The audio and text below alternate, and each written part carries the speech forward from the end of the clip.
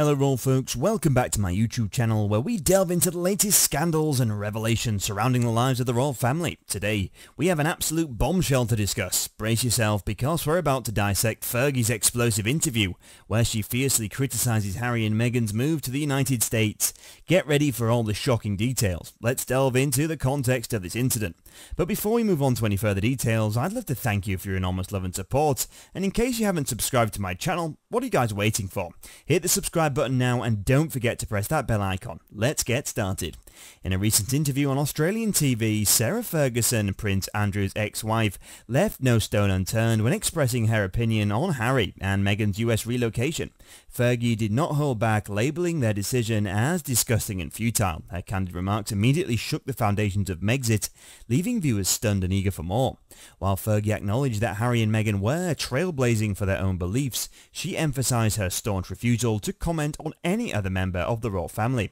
Her words left a lingering question: are the Sussexes genuine trailblazers, or are they driven by opportunism? Fergie's critical stance adds another layer of complexity to the ongoing debate surrounding Harry and Meghan's departure. Fergie commended anyone who stands tall in their beliefs, regardless of their background or status. She praised those who have the courage to trailblaze and make a mark in the world.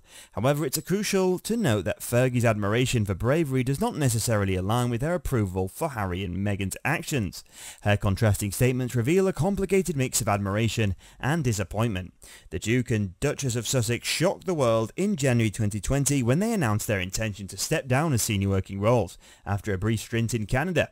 They eventually settled in Montecito, California, where they now reside with their children, Archie and Princess Lilibet Diana. Their decision to pursue a new life away from the royal family has sparked endless discussion and debates. That's all for today's jaw-dropping revelation, guys. What do you think about the news? Please share your thoughts in the comments. Stay tuned for more shocking stories and scandalous exposés on our YouTube channel. Remember, like, share and subscribe to stay updated on the latest from the world of the royal family. Until then, thanks for watching. We'll see you soon for more fascinating news.